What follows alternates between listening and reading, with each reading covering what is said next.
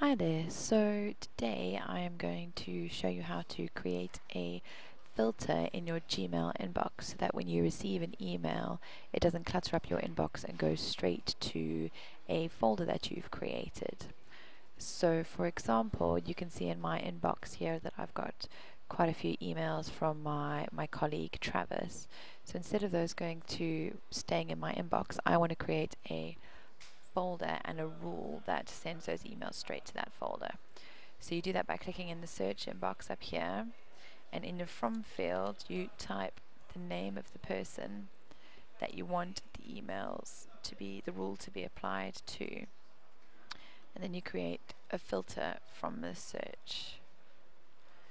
Right, when you create a filter from the search, you've got lots of different options here. I want it to skip the inbox, I want it to not go into my inbox, and I want it to move into apply to a label. I haven't created a label yet, so I'm called Travis. I'm going to create a new label. I'm going to call it Travis. So I wanted to skip the inbox and I want it to apply the label Travis.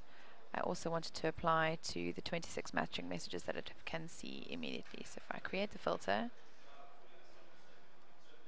move to my inbox, you can see all of those emails from Travis have disappeared. And if I was to search for my label Travis, you can see here are all the videos. Good luck!